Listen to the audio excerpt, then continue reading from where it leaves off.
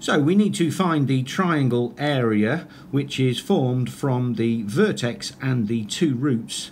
So it is basically this triangle here.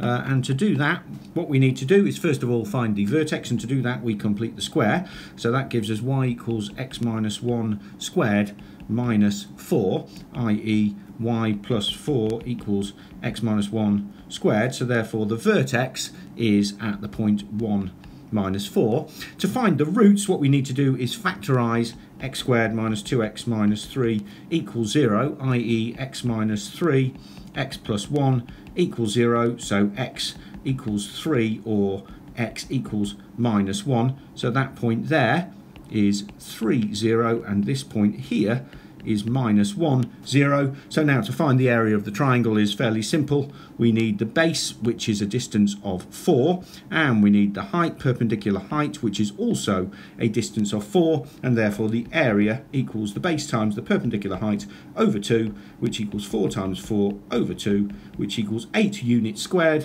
which is answer B.